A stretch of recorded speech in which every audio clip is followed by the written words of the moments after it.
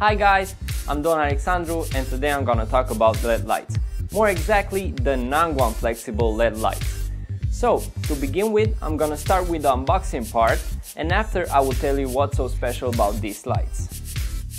So, first thing you need to know is that they come with a pretty nice carry case and in it we have a tripod, two flexible LED sheets, two extendable frames, a square diffusion and a piece of material with velcro straps that go onto the extendable frames. Same thing here, but for the longer frame. The power box with a V-mount adapter for MP batteries, and last but not least a tripod adapter for the power box and a cable holder for the power source input.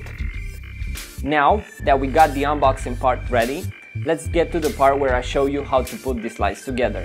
First, you just need to extend the frames, which is extremely easy. Then you have to put the black material on the frames, put the light sheets on the velcro straps, make a cable management, attach the tripod adapter for the power box,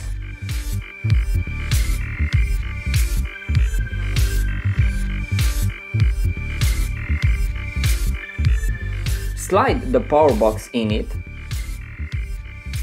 add the MP adapter or use a V-mount battery.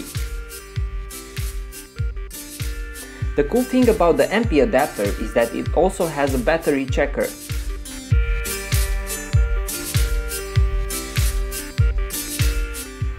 Insert the cables,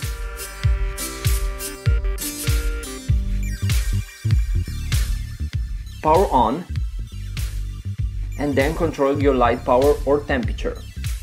Pretty easy and straightforward and also really fast.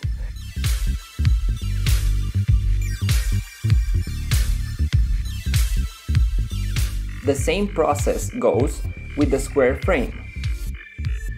So, now to the technical part, where you need to know that each light has 288 B-colored LEDs, which means that combined together you get a pretty decent light source and a pretty powerful one too. A really cool feature about this light is the variable temperature, which in my opinion saves a lot of time when you're on set and you don't have to worry about filtered gels anymore. Personally, I was really impressed on how easily I can match the white balance from a room using these lights. The power consumption is around 28.8 watts, which means you will not have to worry about bringing a ton of batteries with you. So, in my test, I was shooting the other day at a commercial and I used only 2 batteries for like 3 hours of filming.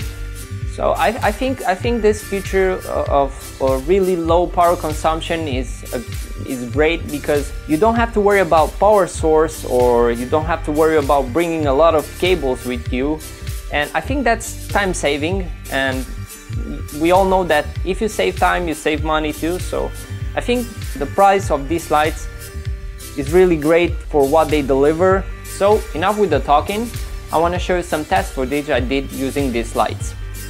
Here, I wanted to show you how the light deals with really bright environments and skin tones. In my opinion, the light doesn't really cope with the brightness outside, but does a really good job filling the shadows on our model's face, and also provides really good color on the skin tones. Also, I think the light has a really good diffusion, almost as good as a softbox light. I also tried a different angle, but for this one, I would have needed a lot more power to deal with the brightness outside.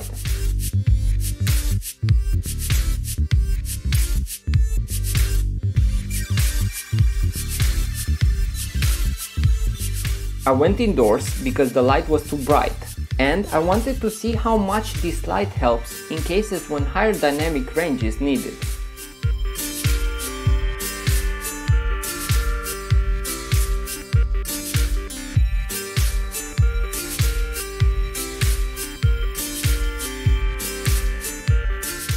As you can see, the light gives you a beautiful and natural look to the subject, helping me achieve a more cinematic look.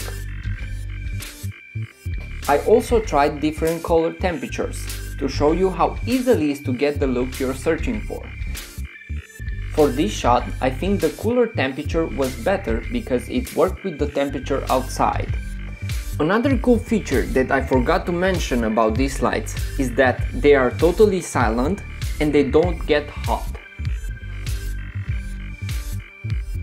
Thanks for watching, and I hope you liked this video, and if you did, don't forget to subscribe, and I hope we will meet next time.